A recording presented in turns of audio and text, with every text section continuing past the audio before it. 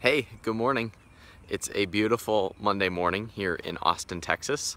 My name's Ryan. I'm an entrepreneur based here in Austin, and I'm making this video for you today to talk a little bit about why most people don't ever see the results or the success that they want to, even though they talk about it, even though they talk about what it is that they want to accomplish.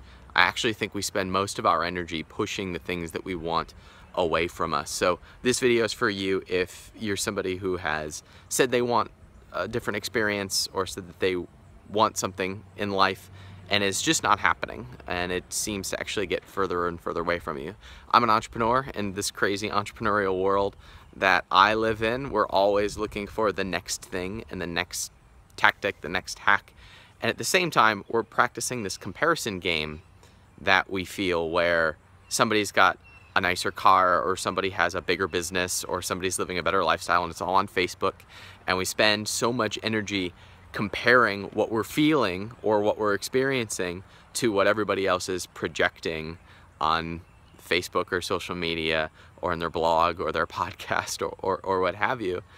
Now, for me, I have this goal. My goal since I was a little kid was to own the Cleveland Indians, and my family is mostly blue collar, so that's weird in my family, and so I have spent a tremendous amount of time trying to deconstruct the strategies that will get me to that result. And I don't know if you're like me in the sense of sometimes that causes a lot of stress of not knowing if you're on the right path or not knowing if you're making the right decisions or if you're doing the right things in order to get what it is that you want.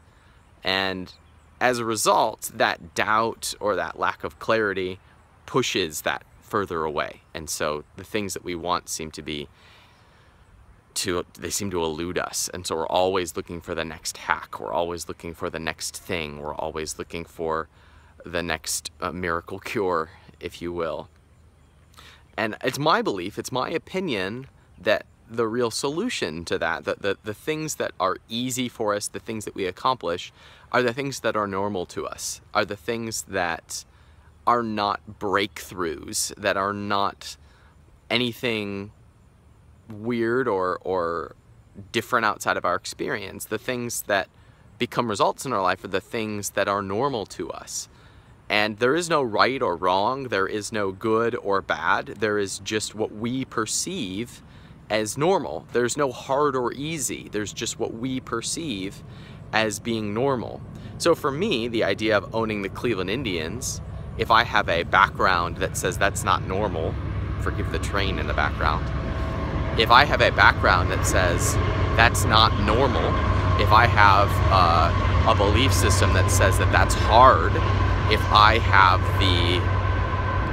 the belief that that's impossible, then indeed it is going to be. If I think it's hard, then absolutely it's going to be, because it's not normal for me to experience something like that. And the switch, the thing that we can do, the time that it becomes easy for us to get the life that we want is when the thing we want is normal and easy. So how does that happen? Well, everything that we're learning, everything that we see, everything we read about on Facebook is our brains normalizing whatever it perceives. So every book you read, every person you hang out with, every time you learn something, when you learn something, that's your brain integrating it and normalizing it.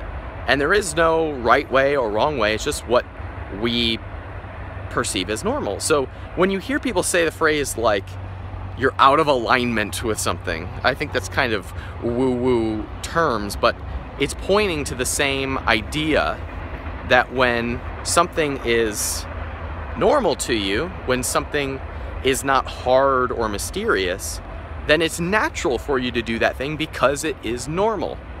Now for me, a quick story for me, if I'm gonna own the Cleveland Indians, that means that I've gotta be in a certain place, I've gotta be in have certain belief systems or certain things that are normal to me, and that's going to require money. That's going to require, I do it through business. That's how I make my money. My strategy is to build businesses and to invest the profits. I build brands. I also buy brands, and that's my strategy until I find a better one, if I ever do have a better one or a faster one. But I've never built $100 million company. I don't even know how you build a $100 million company. I've only ever built about a $10 million a year company. If you take all of my companies together, they're just over $10 million a year in revenues. And so I know that if I'm going to get the result that I want, I've got to normalize something different. I've got to 10 times about what I'm doing in order to be on the right path to get the thing I want, which is the Indians. And you know, there are so many events in this entrepreneurial world that I felt frustrated with because I didn't feel like it was giving me the path to get the 100 million or beyond that. So, you know, it's not like I can just Google how to make enough money to buy the Cleveland Indians. That doesn't exist. So I finally just decided to create my own event, and there's a lot of events in the entrepreneurial and the marketing world.